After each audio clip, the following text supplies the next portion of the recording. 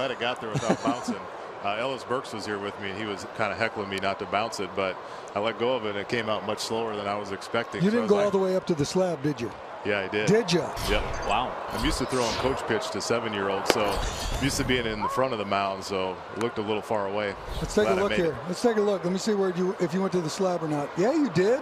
Ouch. How many adhesions broke loose right there? 4 or 5. Well, Travis, you are still in the Indians organization. Tell us what's keeping you busy. Do special assistant with those guys.